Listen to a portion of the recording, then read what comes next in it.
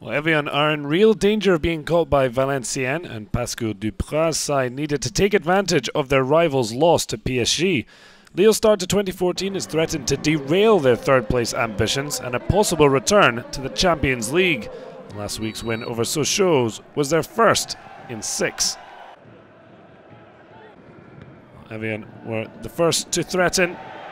Marco Ruben played through, but he shot straight at Vincent ENYEAMA. The flick by Pape Amodou SOUGOU put in the Argentine through. He failed to add to the one goal he scored since arriving from Demo Kiev. Evian did take the lead in the 15th minute. Kévin BERIGAUD heading a beauty. That his second in 2 matches. SOUGOU with the cross. BERIGAUD's dominant header, his 8th of the season. But Lille were level 23 minutes in. Divock ORIGI took it for a walk. His terrific curling effort found the bottom corner.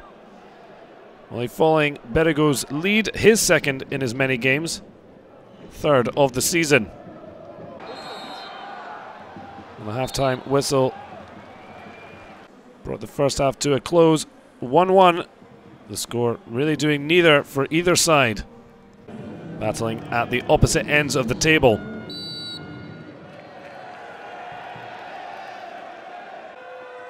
Well, Duprat looking relaxed on the bench, but it was the visitors who almost took the lead.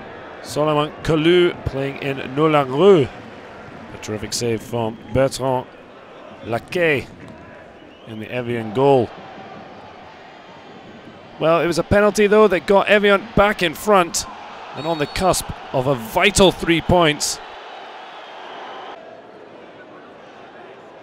But the challenge and the handball either could have been penalised. Cédric MONGONGU happily accepting his 3rd of the season, and Evian a vital lead. Well, Evian have dropped more points after leading than anyone else in the league.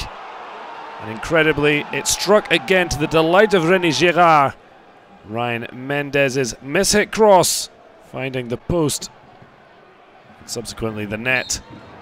Well, the final whistle, Lille hold on to 3rd, but their chasing pack giving more hope. Evian only 3 from the drop.